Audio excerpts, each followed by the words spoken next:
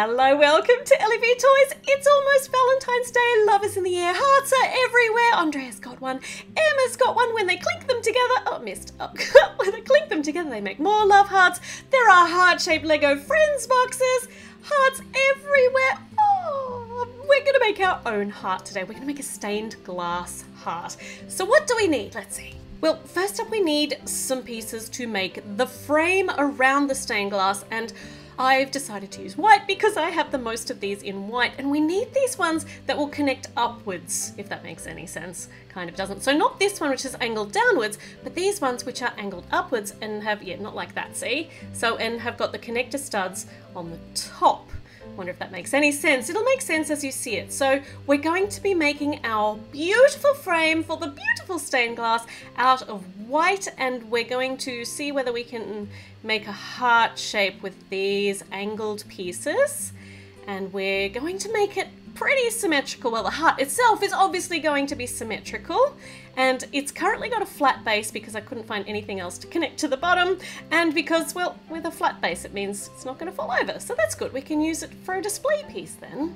Now I think this is probably a good size, so now let's take it up nice and straight. So we'll make some straight bits up here. So I'm going to need 2 of these and 2 of the little flat ones as well, and then an angled piece so that we can tie it into the loopy bit, or the curved part of the actual heart bit on the top. And at the moment, well, it tips over because we've only done one side. So let's make the symmetrical part on the other side exactly the same. 2 of them, 2 of these, and a little angled bit for the top. Perfect. We'll put that on the other side, and then it will be balanced and it'll stay up very nicely. Good, okay, let's stick with this for now. It's looking good. We've got some more pieces here to make our little top part, but before we do that, we want to start working on the stained glass. Let me get all of my beautiful stained glass pieces.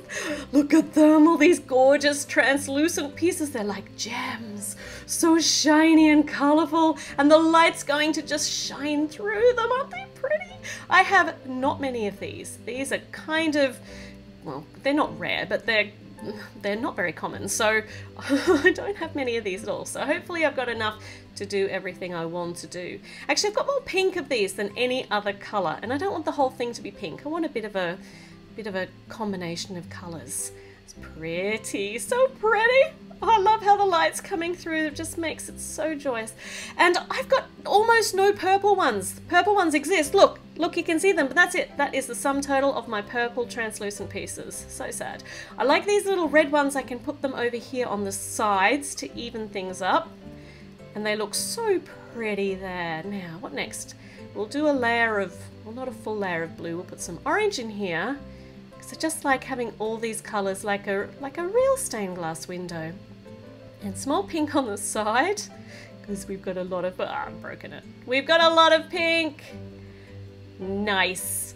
Okay, I'm going to start, we'll put the yellow one here, but we're going to start filling out some of these spaces with some completely clear pieces, because we've also got the back to do, and I don't really want to mix these colours, so we're going to use some more translucent pieces, but not those ones yet. Hold on, let's take them off, and let's put pink ones down here. That would be cool, because when the purple and the pink, when the light shines through, it's just gonna make, no, hold on, I'm just gonna make them all purpley pink. That's just gonna look weird, and that'll waste the only purple pieces I have. So we'll just put some translucent pieces, sorry, some clear pieces behind that. We'll put some more clear big ones up here. And then in the middle, let's put another clear one, and then something, a pink one behind the yellow one. That's gonna look cool. That's a nice color mixing going on there. Some bright green ones on the top. We're going to put pink behind them, and it's going to make some sort of a weird looking color, hopefully not brown. And we're gonna use these orange angled pieces to make that little pointy in bit on the heart. So we're only going to do that on one side, because I actually only had enough to do them on one side. So I'm going to use white on the other side. So one side will have a complete frame around of white, and on the other side it will have some translucent pieces, which will be pretty. I'll turn these around because they were wrong there. And look at that! we've got our heart frame with white all the way around on this side, and this side's got a special feature with the orange down in the middle. Bit artistic. That's so pretty. And that's slightly grubby, but now it's clean. And I would like to put some wings on this heart so it can fly away. Our heart can be free.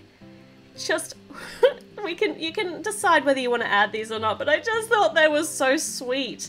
You can put some little wings on the heart, and then our stained glass Lego heart is completely built and it's flying away. Let's have a look at it up with the light shining right through it.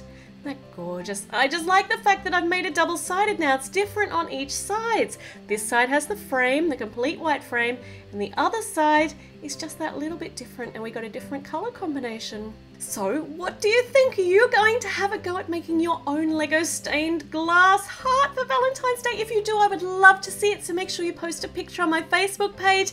And we've reached the end of the video, so make sure you subscribe and like before you go, and I'm gonna see you with a new video very soon. Bye!